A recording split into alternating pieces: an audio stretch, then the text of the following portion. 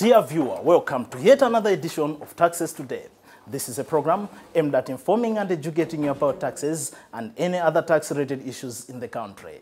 Today, as usual, you are with me, your host, Raso Chimbayo. My guest in the program is Mr. Bentry Khonje, Project Manager, Electronic Fiscal Devices at the Malawi Revenue Authority, MRA.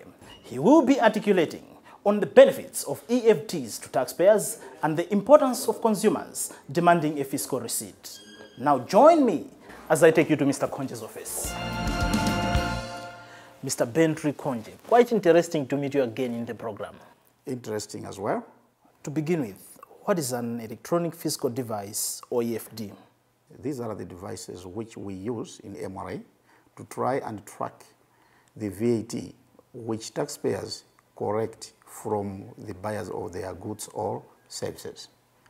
And instead of using any other document as an evidence of a sale, we now use what we call fiscal receipts. And these are issued using these devices, which we call electronic fiscal devices. When did the Malawi Revenue Authority, MRA, introduce electronic fiscal devices? Preparations for the work started around 2010. But the actual introduction to roll them out to taxpayers, it was in March 2014. How many types of EFDs are there, and what are the functions of each?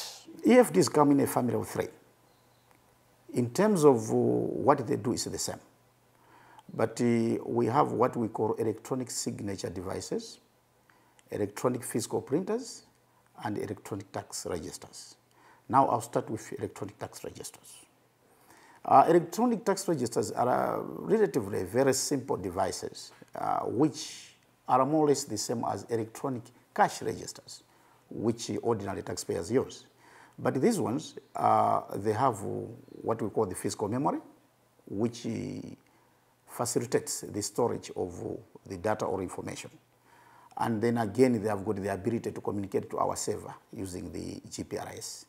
So this is the first group, and mostly it is used by taxpayers that were on manual and those that were using ordinary electronic cash registers. Then the next group is electronic fiscal printers. I know you have been in game stores, in People's or ShopRite. So you will see that there are now new printers. There are small printers producing the same strip in form of a receipt as the old printers used to do. But the difference between these printers and those ordinary printers is that these, again, they have got the fiscal memory, and again, they have got the GPRS connectivity, allowing them to transmit information to us. So they can store data or information, and they can, again, transmit that information to MRA server. Then the other group, which is very important, is the electronic signature devices. These ones are different from the first ones because they are mostly used by those that have got computerized systems or accounting packages. And they may have their invoices, which are customized, and they have got some features which they don't want to lose. Maybe it's part of advertisement to their customers. So what we do when capturing that information, when they are printing, instead of printing directly from the source of the invoice to their printer, we have a device which sits in between. So it's like they are printing through that device. And what it will do is simply to append a signature, which is in form of figures at the bottom of the invoice. Can you explain the features of electronic fiscal devices, or EFDs? The first one is that, one, they have got two important memories. They have got the EJ, which we call the electronic journal in full. It's where all transactions which somebody is doing will be stored. Then, again, they have got the physical memory. At the end of the day, it's a requirement that the one using the physical device should command it to send information to our server. Now, when it does that, what is sent to us is a summary of their transaction. And then it is stored in another memory within, which is inbuilt, which we call the fiscal memory. That's the first feature. The second feature of these devices is that they have got the ability to transmit information. Connectivity is through GPRS. So when you have done your transaction, you are sending the final summary, which we call the Z report. The device is able to transmit that information to our server. But at the same time, if I want to read details of a specific report, I can now communicate back through our server to the same device, and I should be able to get details of the transactions that were made. These are basically the most important features of the devices, which makes it reliable to us so that we can get the information that we want, and then we can safeguard the revenues. But there are others, like, for example, you cannot reverse the debt. So if you have a physical device, you cannot reissue an invoice which will indicate the past debt. Now, in terms of conforming with our tax period, it means invoices have to be accounted for within the tax period because you cannot backdate. Again, you cannot erase the information. Once the information has gone into the fiscal device, it is permanently there. You did mention of a fiscal receipt. What are some of the features of a fiscal receipt? A fiscal receipt has got a number of features which are important, and let's go through them one by one. The first one is that the fiscal receipt will have the MRA logo. I'm not referring to the pre-printed logos which we will have on the official fiscal receipts. They are usually in green, but there is a logo which will be at the very top of the fiscal receipt. This logo will usually come in black and white. That one can only be produced on the receipt or be printed on the receipt if the device is registered and connected to our server.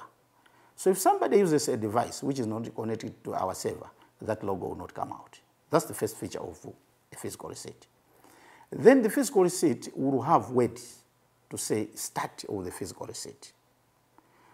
And then again, at the bottom, it will show end of physical receipt or legal receipt. Those, again, they are the most important features. If a device is not registered, those will not come out, the two words. So you can tell that this is fake. Then again, these physical receipts, they have got the date and the time. So if you go to a shop now, you pick a physical receipt, it will indicate the exact time when you have transacted. If you get a receipt which is not indicating the time that you have transacted, just know that they are giving you maybe an old receipt.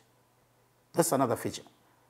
Then the date, it will give you the date when it was issued. If the date is different, it means somebody is giving you a receipt which is not for that day. The fiscal receipt, again, will have to show you separately the amount of the goods which the taxpayer is charging you for his sale, and then the VAT which has been imposed, so that you are paying what belongs to him for the sale and what belongs to government as VAT, and then the grand total. Those will come out clear and you will have to see them. A physical receipt, if it doesn't separate, then it's not a physical receipt. You are watching Taxes Today. We'll be back after this short break.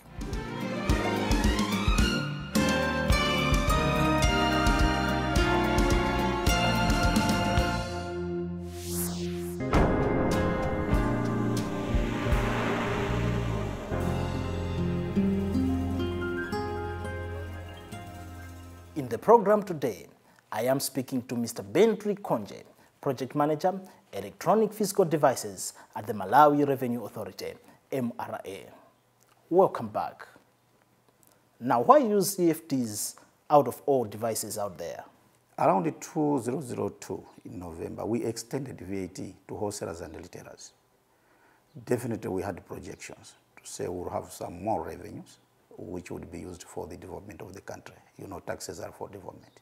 But we are not able to achieve our targets. One of the reasons being that people were cheating. So out of that, then we had to do a soul searching. Went to other countries to say how have they dealt with that problem. That's how we came up with these electronic fiscal devices as a way of improving VAT compliance. What are the challenges to be addressed by electronic fiscal devices, or EFDs? By introducing these devices, the moment one has issued a fiscal receipt, we have the figures here. So if somebody decides not to remit at the end of the month, we are able to have the figures and we are able to query them, and we are able to demand to say, this is what you have collected and can you remit, of course with some penalties. Then some had associated businesses and they could do any trick with the associated businesses, sometimes simply to surplus what they are supposed to pay to MRI. The physical receipts now are taking care of that by using Fiscal Devices. And of course, most of these taxpayers, they have always not been keeping proper records, small taxpayers. And they keep what we call incomplete records. It was making our work very difficult when we are doing the audits. But now on the part of sales, by having the Fiscal Devices, we are able to get their invoices, their cash sales in advance. And they too, they will have that information within the device. So the other use of these Fiscal Devices is to enhance record keeping. In all this, what is the role of the consumer with regards to EFDs? The role of consumers, which includes me as well, is to make sure that when we are buying anything, we are given a physical receipt if that person is registered for VAT. That is enforcing to make sure that the VAT is accounted for and goes to government. So the appeal is that the real inspectors for our devices, it's not people working for MRA. They simply supplement. The role of the consumers is to be the first inspectors because they are the ones that are in touch with the suppliers. Demand the fiscal receipt. You are sure that the VAT is going to your government. What are the benefits of electronic fiscal devices or EFDs to Malawi Revenue Authority? I've talked of the problems we had. Those problems of non-issuance, parallel keeping of records, not accounting for VAT, they are somehow minimized. That's the first thing. So it enhances compliance. But secondly, we do visit taxpayers to find out if they have really remitted what they collected. Now with EFDs, our job is simplified. The time that we take at taxpayers' place is heavily reduced because our auditors, in their planning, they have information on sales. They are able to analyze them. They are able to compare what one has declared and what he did not declare, or what was in the machine and what has come to us. So by doing that comparison, when they go to the taxpayer, you find that one job is already done. Mr. Khonje, the issue is what will happen to those who are supposed to use EFDs as required by the law but have not done so? It's a non-thing. This is the law. What happens to people that break the law? There are always measures to make sure that the law is followed. Of course, usually it's a few people. So if somebody doesn't use the electronic fiscal devices, and then through any source of information we get that, we make follow-ups, and then penalties will be charged. And the penalties are a bit heavy to make sure that once somebody is penalized, next time we should not go back and do the same practice of not using. Mr. Bentry Khonje, it was a pleasure to have you in the program. Thanks very much. I hope next time we'll have to look at the other issues. The most interesting is to say what happens when the fiscal device is no longer in use. Until next time, when I will bring you another edition of Taxes Today, I am your host, Russell Chimpayo. It's goodbye.